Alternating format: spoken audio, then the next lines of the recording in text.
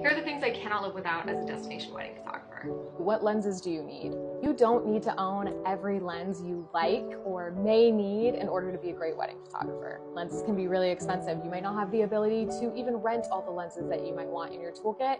Eventually you'll get there. However, to start out, I always recommend having a really wide lens and either a zoom or compressed lens. Some examples of this would be having a 24 and 85. Maybe you want to have a 35 and 70 to 200.